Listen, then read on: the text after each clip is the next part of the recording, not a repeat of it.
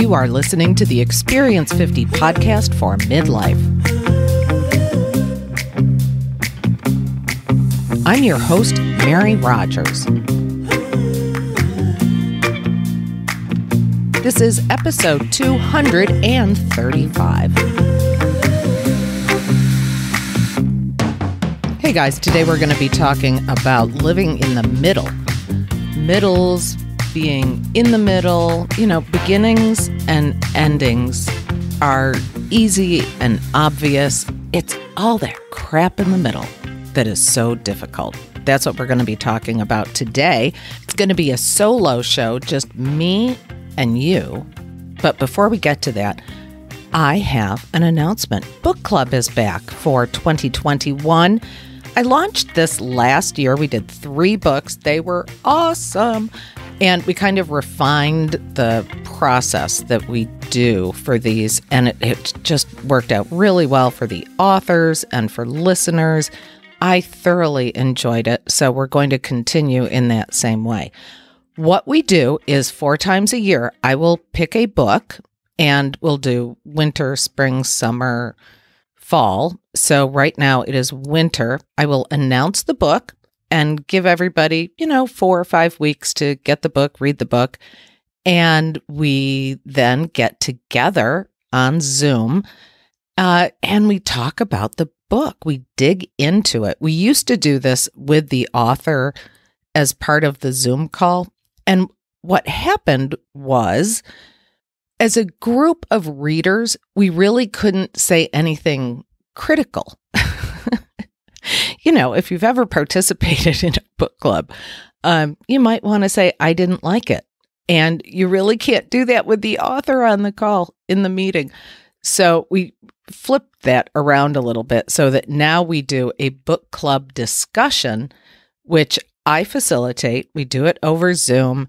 And I take us through, I have a structure. There's an agenda, so to speak, of questions about the book and a lot of opportunity for open conversation and personal stories. So we do that. And then we have a second book club meeting like 2 days later. And that's when the author joins us. And so what we've done as a result of our first book club discussion is we've had a great talk, and then we decide what more do we want to know from this author. After we've read the book, after we've had this discussion, do we have additional questions for the author? If it were a work of fiction, we might ask, why did you choose to write the character in that way? If it's a nonfiction book, we can ask them questions about, how did you feel about sharing that piece of information about your story?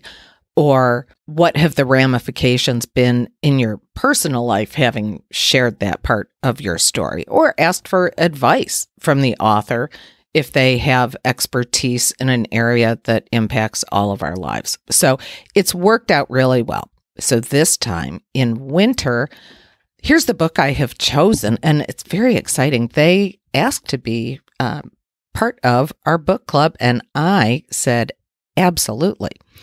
The name of the book is Why Did I Come Into This Room? A Candid Conversation About Aging. Well, certainly this is right up our alley because number one, how many times a day, do you say to yourself, why did I come into this room? And we're all having, I hope, candid conversations about aging. The author is somebody we all know and love. It is former Good Morning America co-host Joan London. She and her team have been a delight for me to work with and get everything lined up. We are going to have our first book discussion on February 17th, and then Joan is going to join us on February 19th. Now, is this for everybody? Yeah, sure, it's for everybody. I hope that you will buy the book and you will hear the recorded episode, which will be this Q&A with Joan London, which we're doing on February 19th. That will release on Friday, February 26th. if you would like to participate in either just the general book discussion group or the Q&A session with Joan, that is a benefit of being a patron of the Experience 50 podcast, which you can do for as little as $5 a month. And you will be invited and get the special link to the Zoom meetings.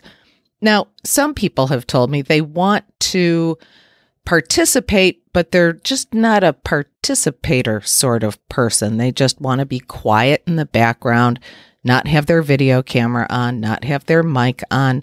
That is totally fine. That is completely fine with me. And so what you do is go to experience50.com/donate. That will take you right to my Patreon page. And once you join, you'll get all the information that you need. We also have other benefits for members beyond book club. So in fact, $10 members get a phone call with me. They sure do. So check that out. And huge thanks to Team Joan London, and her crew. The book is great. I'm not even quite done with it. I'm almost done with it. Again, the name of the book, Why Did I Come Into This Room? A Candid Conversation About Aging. I'll tell you what, one thing in the very beginning of the book that really grabbed me to show you just how much things have changed in the world, like how we look at 50-year-olds. She mentions in the opening of the book that you remember the old TV show, I think it was in black and white, the Andy Griffith Show with Opie, Ron Howard. Remember Aunt Bee, the old matronly grandmother in the show? The actress who played Aunt Bee was only 58 years old. Oh my God, I'm 57. I do not see myself as Aunt Bee. So anyway, get the book, Why Did I Come Into This Room? A Candid Conversation About Aging, written by Joan London. And I would love to have you join our patron group and be part of book club. Excellent. Okay, so back to our topic for today, which is middles. Middle. Who wants to be in the middle? Do you want the middle seat? No. Do you want to be the middle child? Probably not. There's just, monkey in the middle. Everything you ever hear about the middle, it's not good. Just a few weeks ago when I was talking with Tom Vanderbilt, who wrote Beginners, he was a great guest, episode 233, I want to say. If you haven't heard it, that's a great episode. So Tom's book was about beginners and about beginning learning a new skill. And before we started recording, and he and I were just getting to know each other and chatting, I said, you know what? Nowhere in the book do you talk about the middle. I said, I'm the girl who's all about talking about the middle. You just talk about beginnings. And he was like, what are you talking about? I said, the middle is where all the fascinating stuff happens. You can talk about the mindset of a beginner and everything is shiny and new. He even compares it to falling in love, that feeling of excitement. And I said, sure, the beginning is all about possibilities. And it's once you kind of start down that road of doing something new that things get hard in the middle. There's the passion paradox of, ignorance is bliss, that when you start something and you don't really know what you're doing, you have this ignorant optimism.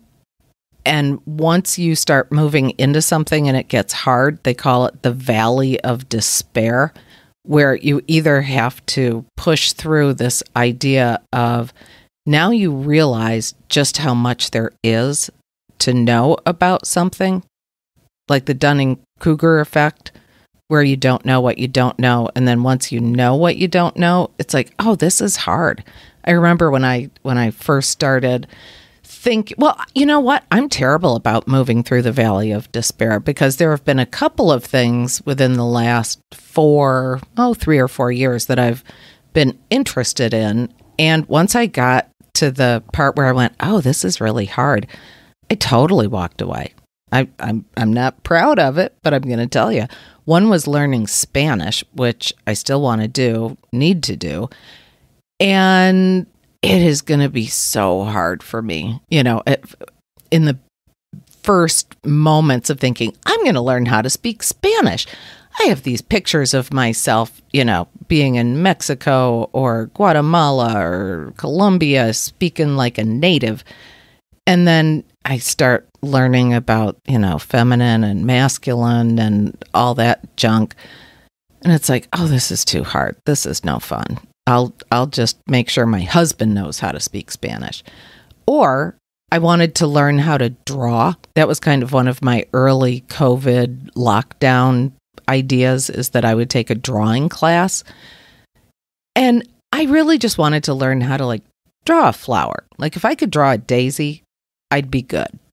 And then I found out you need to learn about perspective and color and tone and lighting and shading. And I was like, well, that sounds like work. I don't want to do that. I just want to draw. I want to draw really cute pictures.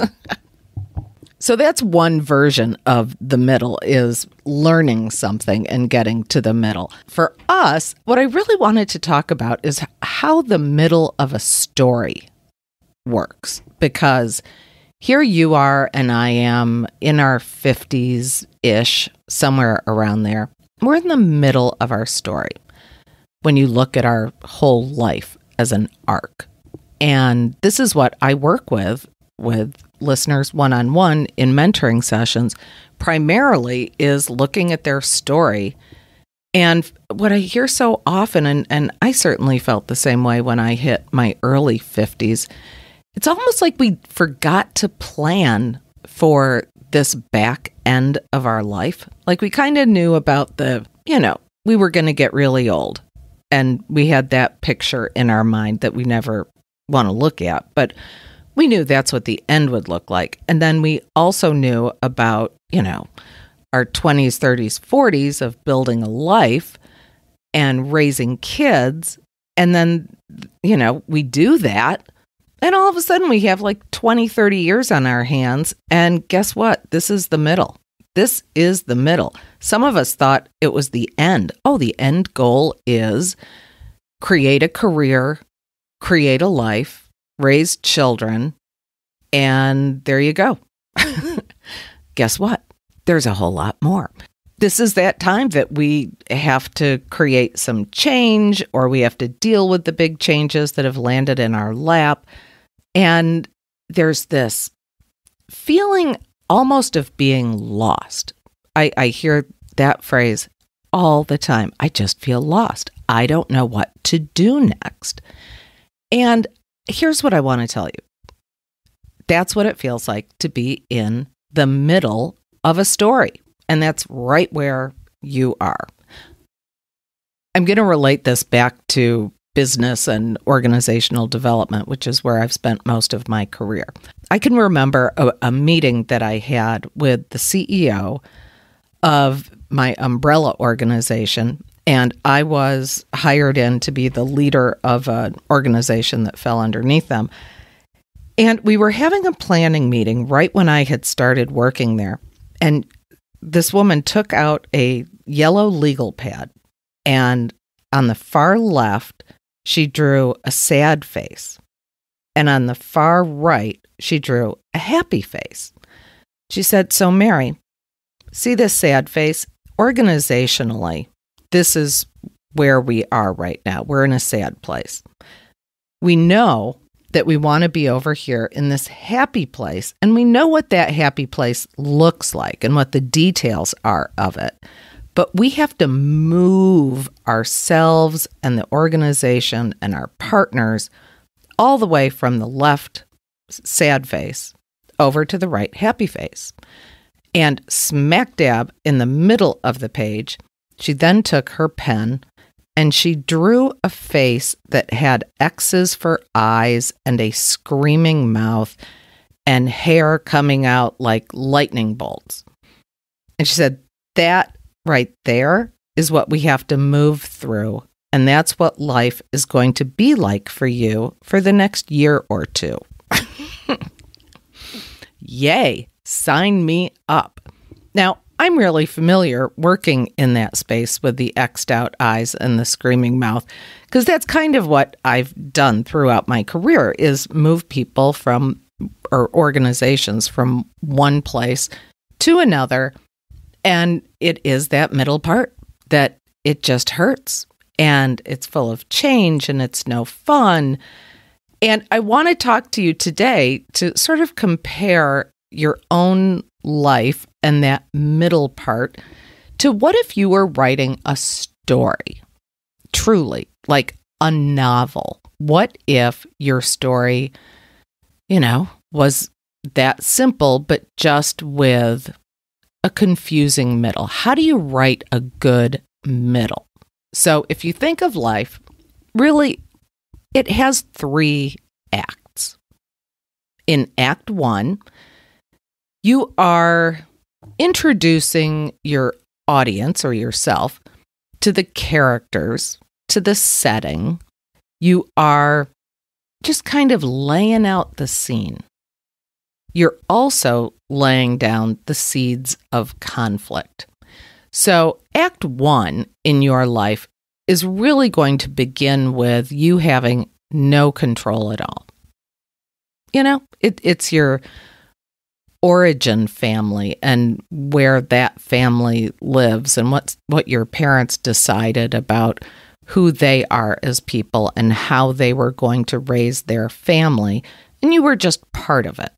And then the beginning of your adult chapters, which really is still Act 1, is you making more and more of your own decisions about who you are and how you are going to live your life and what is going to motivate you. Then comes the middle. Let's call it Act 2. This is where your character grows and they, get this, change in response to conflicts and circumstances. The characters set about trying to resolve big problems, and usually the conflict will escalate to a climax, either through internal events or external forces. How does that sound? Does that sound exactly like life? Some of the advice to writers for how to craft that middle part of the story, I think really applies to all of us. And we want a good middle, right? I want a good middle of my story. I'm still in the middle. Here are some of the suggestions to writers for the middle of the story. Change locations for new developments and new challenges to become available. Use the middle to raise uncertainty about your character's goals.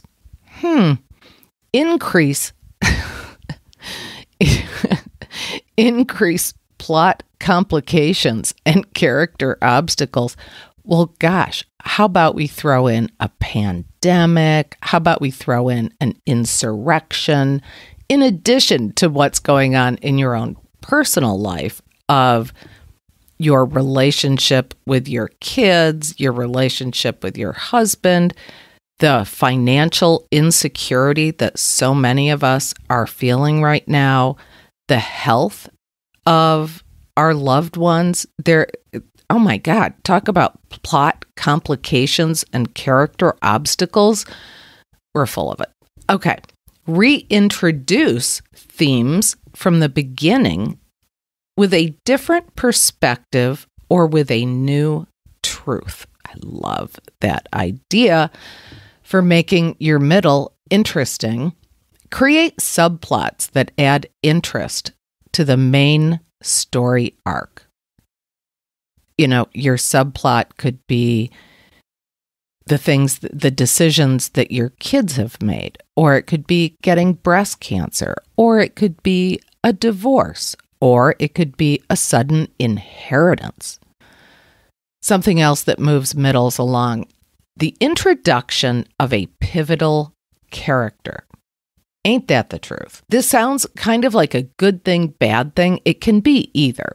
But haven't you had people come into your life that just change everything? And it could be a romantic relationship, but it doesn't need to be. It could be a mentor becomes available to you. I mean, it could even be someone you don't know. Or it could be someone, a new next door neighbor who just has such a completely different perspective on life that it just puts a spark in your brain to change your ways. Introducing interesting, pivotal characters. During the middle of a story, also, it's important to stay focused on your character's end goals. That's one of the hugest parts of the middle, is knowing what your end goal is. What are you trying to achieve?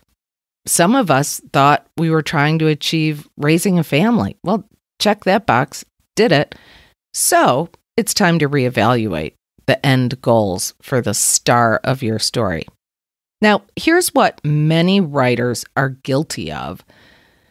They get to the middle of their story and they rush it. They decide that writing the middle is just too much work and they want to move to the end sooner than would really be natural. And you know what that's called? It's called just giving up. And so many midlifers do exactly that. This is too hard. These new challenges are beyond me. What I have right now is just enough.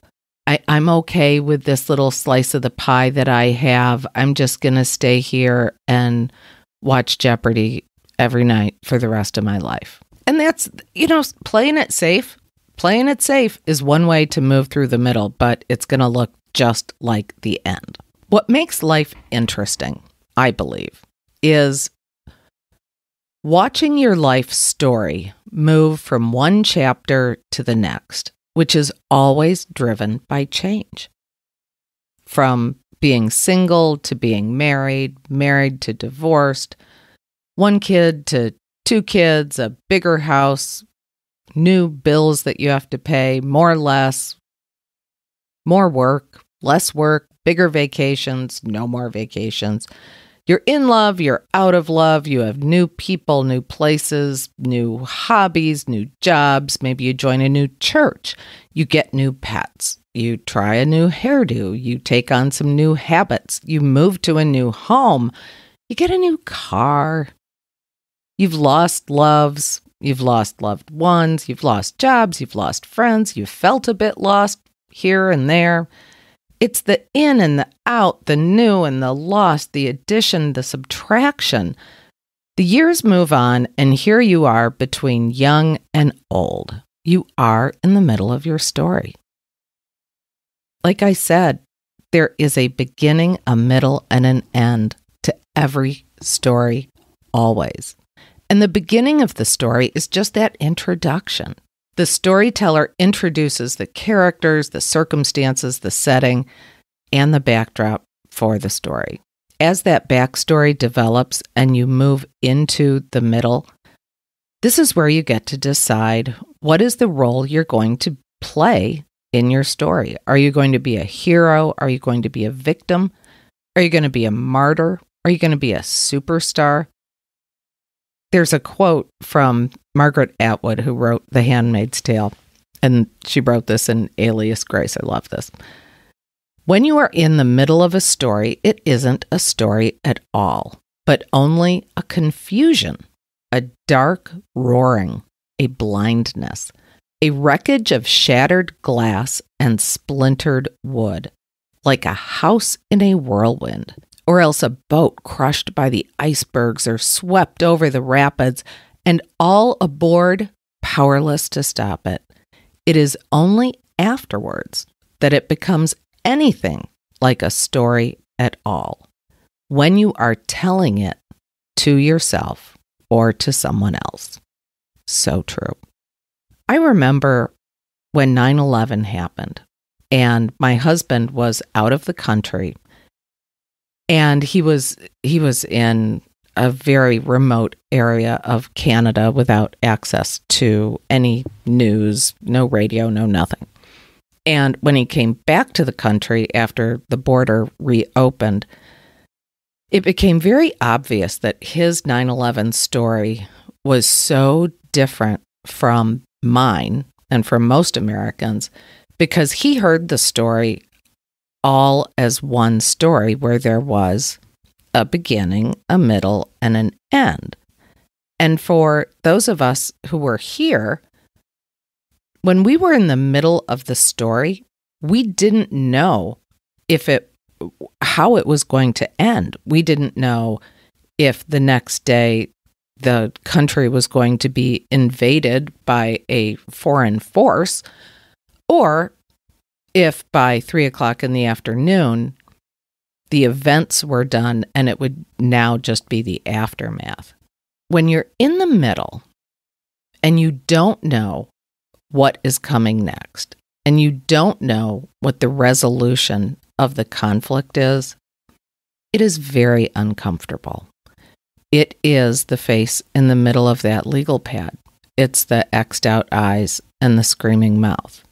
Right now, in the story of America, we are stuck in the middle of this story, not knowing politically what is going to happen between now and, let's say, right around inauguration. We don't know.